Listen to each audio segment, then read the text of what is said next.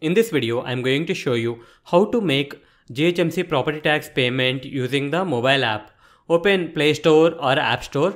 I am using Android, so I am opening Play Store. If you are using iPhone, open App Store and search for this app called My GHMC and install the app. I have already installed the app, so I am going to click on open. If you are opening My GHMC app for the first time, it will ask you to enter your mobile number and your name.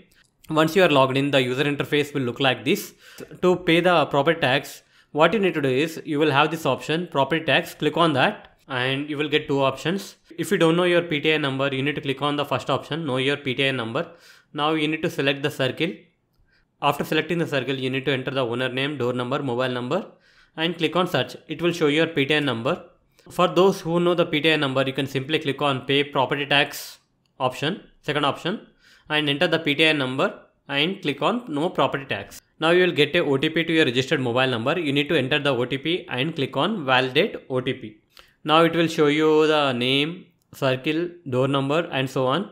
You have the option to enter the email ID also. I have entered the email ID. So I am going to click on proceed to pay and it will show you the total amount which you need to pay. You need to enter the phone number and click on proceed. Now you have the option to make the payment using credit card, debit card, UPI, net banking, wallets. I am going to select credit card and I will make the payment. Once the payment is successful, you will get this message. Your transaction completed with following details.